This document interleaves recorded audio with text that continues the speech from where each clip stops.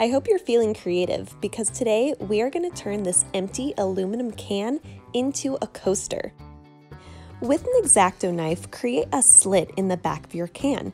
Use this as an entry point for your first cut.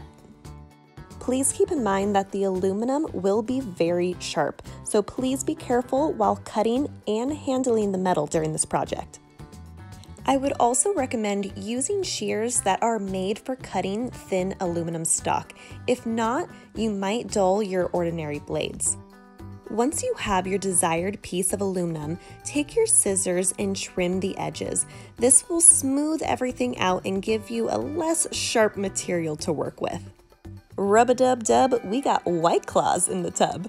Let's wash these guys off with warm soap and water. Make sure to rinse and dry them thoroughly before moving on to the next step.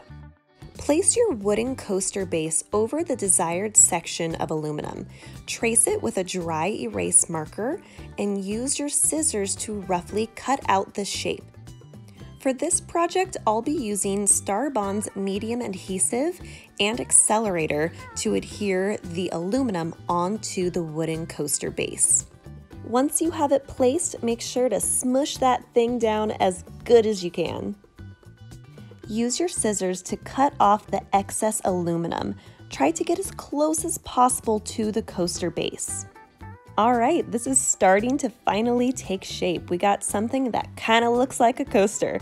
To smooth down the edges, I used an 120 grit sponge sander to keep my fingers nice and safe from the metal.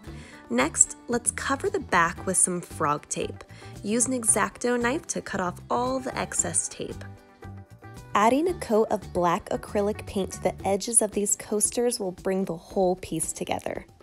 We're in the home stretch. Let's make these guys shine with some Moss Epoxy tabletop epoxy resin. Once the resin is cured, you can remove the tape off the back of the coaster. You can even add a little bit more black paint to the back just to give it a little something extra. Last but not least, let's adhere the cork backing onto the back of the coaster. I used the same adhesive that I used earlier on in the video. You now have your very own White Claw coaster set.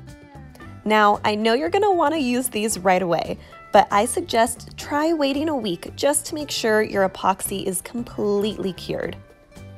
Thank you so much for joining me on this project. Stay creative and happy crafting.